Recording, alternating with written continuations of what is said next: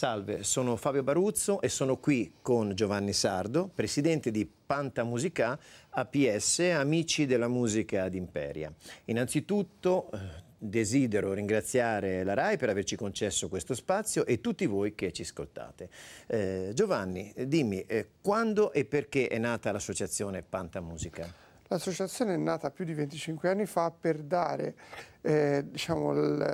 più iniziative appunto di carattere musicale, ed è nata da un'associazione tra musicisti, tra professionisti e appassionati di musica. E la nostra idea appunto attraverso la musica di aiutare le persone sia in maniera, come dire, pratica che anche soltanto con l'ascolto. Infatti il nostro motto è da zero all'infinito. Da 0 anni all'infinito? Sì, perché intendiamo la musica come uno strumento di aiuto, quindi sia sotto l'aspetto del semplice ascolto, che naturalmente è fondamentale per i bambini, come del resto anche come evasione per gli adulti, ma anche per la pratica strumentale, quindi attraverso la pratica strumentale di ragazzi e adulti, per potersi anche divertire in una maniera più costruttiva. E come mettete in pratica la vostra mission?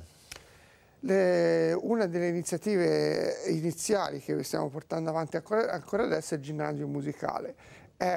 Sono dei corsi musicali tenuti da professionisti che appuntano, guidano tutte le persone che vogliono divertirsi, migliorarsi o semplicemente conoscere la musica anche attraverso una produzione strumentale o vocale, e quindi diciamo che questo mezzo, insieme all'organizzazione di concerti e di seminari, ci dà la possibilità appunto di stare vicini alle persone attraverso la musica. Giovanni, cosa fa Panta Musica APS per i bambini, nello specifico? Dunque, mentre per gli adulti e anche per chi ha difficoltà abbiamo anche gli insegnanti di musicoterapia che vanno anche a aiutare le persone nell'RSA, per i bambini invece abbiamo dei corsi specifici con degli insegnanti che insegnano non solo da 0 a 6 anni, quindi la fascia prescolare, ma anche alle donne che aspettano i bambini, a far conoscere quanto il mondo della musica, il mondo dei suoni possa aiutare nello sviluppo appunto del cervello. Un'ultima domanda, dove si trova l'associazione Panta Musicá?